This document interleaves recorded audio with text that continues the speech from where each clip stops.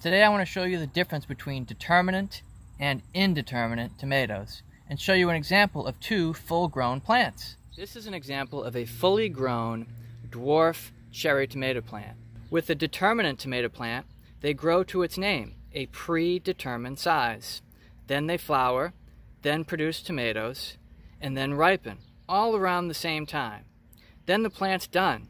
It stops growing, stops producing, whereas the indeterminate tomato will keep growing and keep producing until it's killed off. Now let's pan over to the indeterminate tomato plant, and we can see there's lots of flowers on this one, lots of branches going in all directions, lots of new growth. Specifically, in the armpit of each branch, usually there is what's called a sucker.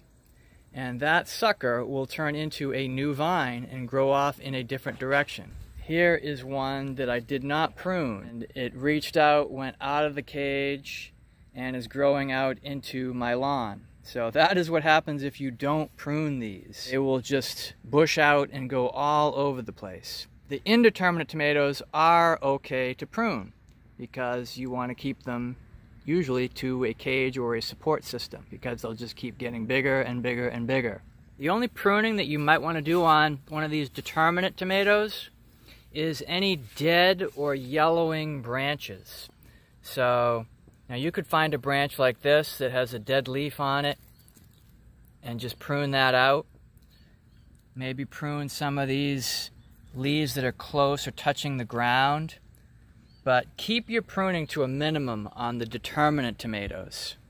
Determinate tomatoes here are great for small spaces or containers, and if you want to get all your tomatoes all at the same time, usually in a 2 to 3 week period. Now the indeterminate tomatoes are great if you want lots of tomatoes over the course of 2 to 3 months or until a frost kills the plant.